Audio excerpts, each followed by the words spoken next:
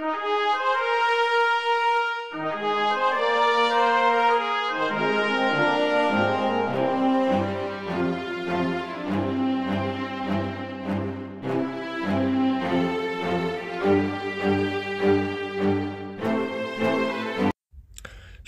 and good day all. This is Tehillim29 back again for another anime review, and in this anime review I'll be covering Cyborg 009 Call of Justice.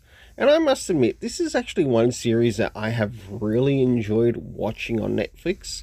I definitely enjoy it more than Devilman Crybaby, because with this particular series they also did a crossover with Devilman, also on Netflix, and I really enjoyed the crossover that they did with Cyborg 009 slash Devilman, and I feel that with that story it really respected both of those works.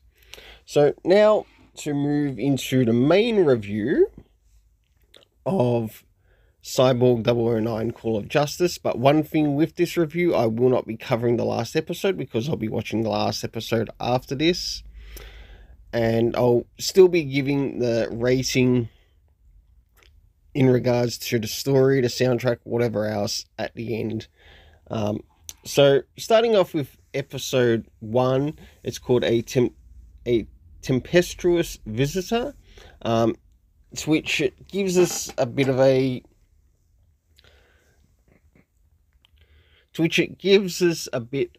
a bringing a warning about a future, and a request from Lucy Davenport confronts Gilmore and the cyborgs about their past. And I must admit, this first episode was really good because in it did sort of like bring a lot of Easter eggs in regards to, say, the older series, and you got to see pictures from those older series, and of course you did actually have like the key characters own up and say, yes, we are these people from these events, but this is what also occurred here.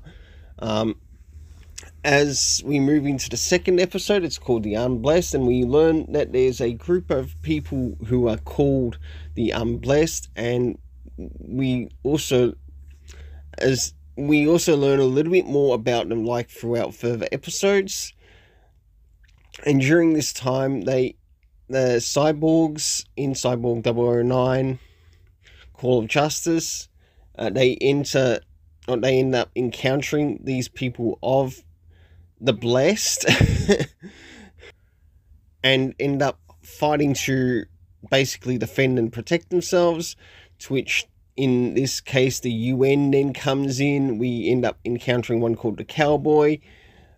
We also link one that's called Linked.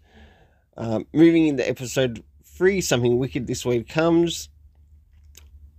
Though they believe Lucy's story about the existence of the Blessed, the cyborgs aren't sure that they are enemies. The teacher has no such doubts. Moving into episode 4, which is called The Guardians, to which the United Nations Guardians appear to the cyborgs like at their main location where they live, and this time with them turning up there, they're not there to help them out, but there to arrest them, because now that it's sort of like they're being set up and framed for a crime, and now that they must in a way try to clear their name. So moving into episode 5, we've got the House of Fortune. Now fugitives, the cyborgs, flee a battle with the Guardians. Joe and Francois still want peace, and the group splits into sort of like groups to find members of the Blessed, and in the process they do end up coming across a member of the Blessed, to which we learn that this particular member that they do encounter of the Blessed is somewhat able to return the cyborgs, or the cyborgs that they touch and encounter, into being human beings again. And I must admit, that is really interesting. I did find it interesting as well when it was applied to the story and also the characters. But due to unforeseen circumstances in the story, we do get the cyborgs in some way to return to who they are. And I really like that too, because we get to see that in Joe's perspective and also the other members' perspectives too. And there's also something that happens with the character of Ivan in the series, as he too is sort of believed to be maybe a blessed, or maybe one of the members of the blessed believe Ivan might also be a blessed member, but just unknown to the world because of his fights with one of their own members. Moving into episode 5, we have Towards the Truth, and we have Joe and Francois obtain an answer to one of their questions from the monk, who is also one of the blessed, but their reactions are different. Meanwhile, the Guardians attack the Dolphin 3, which is basically the Cyborg ship, and whilst they're being attacked, they send out one of their main members, who is sort of like very water-centric, and he's there to sort of like protect them for a certain time and point. Jumping into episode 7, it's called Breaking Point, as Igarashi releases Jetlink and they attempt to rescue Ivan before he's kidnapped by one of the blessed. Joe is forced to take drastic measures. So in this particular part of the story, Joe has to make a decision of sorts as to, okay, does he go to save Fingo, or does he have to do something else instead? So due to the situation occurring, Ivan does end up in the hands of the blessed, but he chooses to be with them willingly so he can learn more about them and also about what they actually want to do.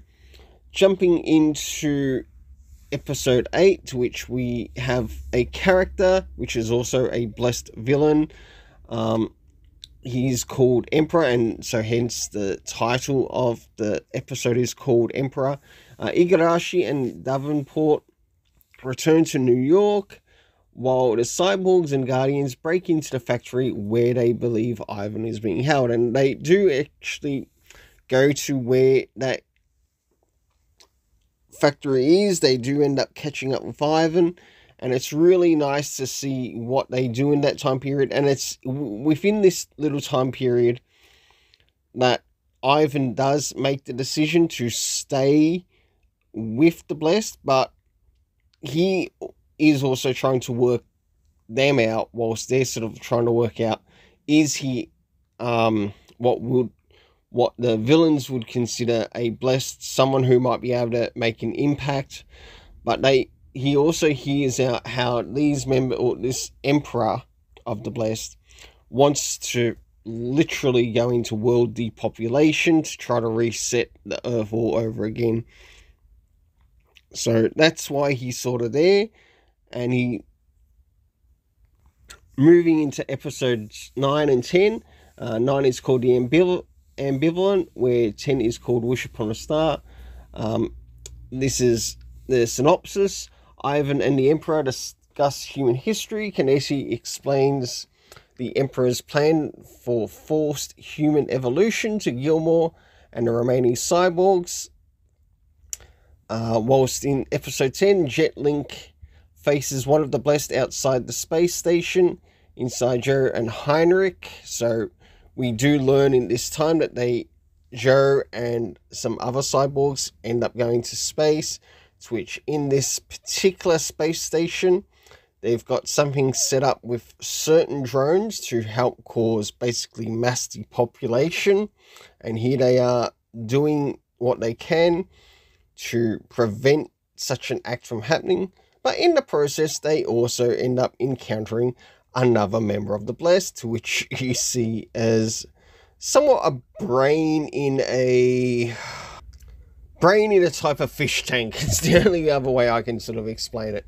It's not perfect, but it's definitely interesting as to how that comes across, and also how the brain sort of tries, or this blessed brain tries to explain to Joe that the population of the earth must happen, or else society isn't going to evolve to the way that they think it will, and in the process it just really gets crazy. As moving into the second last episode, as I mentioned before, I will not be covering the last episode, but I will be moving straight into the ratings after this, and that is For Whose Sake, Cyborg 007 frees Davenport and Igarashi.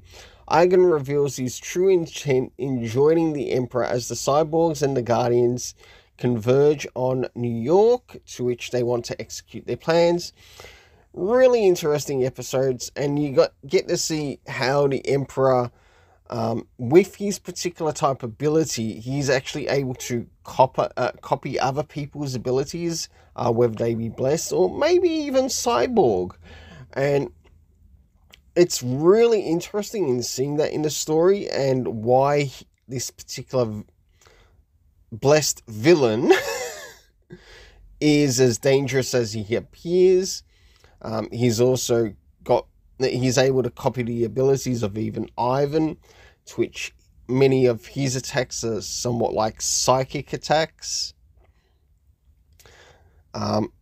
So jumping right into the last thing, and that is the area of the rating, but I will mention the last episode by name, even though it's not going to be covered in this review.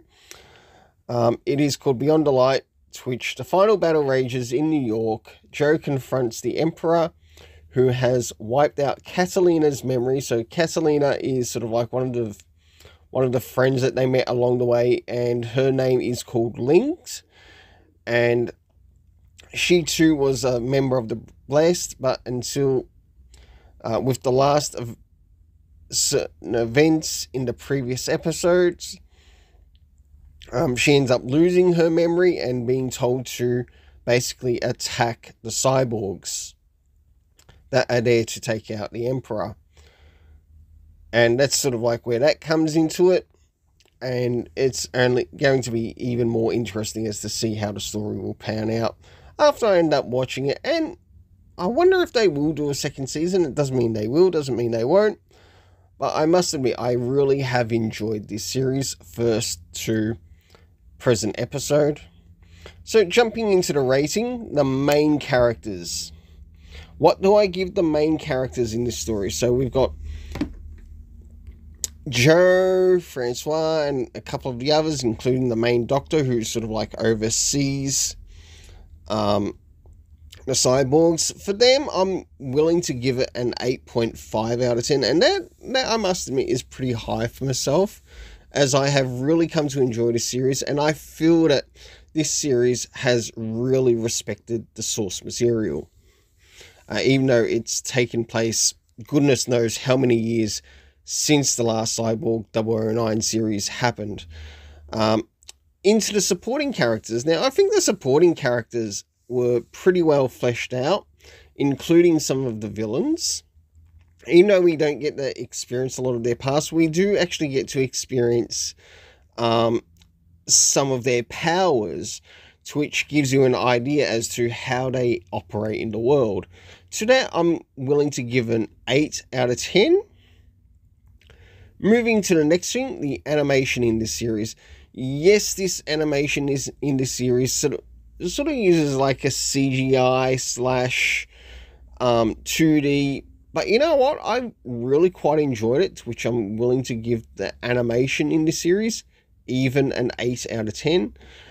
As for the main story of this series, I give it an 8.5 out of 10. Well, until then, let's keep it colourful and have yourself an awesome day. And a big thanks to everyone who takes their time to listen to these reviews, and to everyone who's subscribed on the channel.